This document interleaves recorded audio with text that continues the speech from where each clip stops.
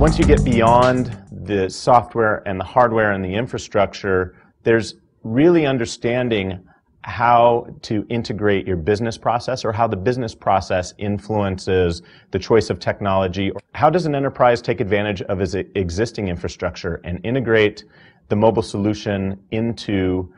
their existing ERP, supply chain management? So rather than carrying the burden all on their own, enterprises now have another alternative, which are solution providers such as Spring Wireless, who bring to bear a mobile enterprise application platform that enables multiple applications to run off the same common infrastructure, as well as the depth and breadth of services to be able to deploy and support and operate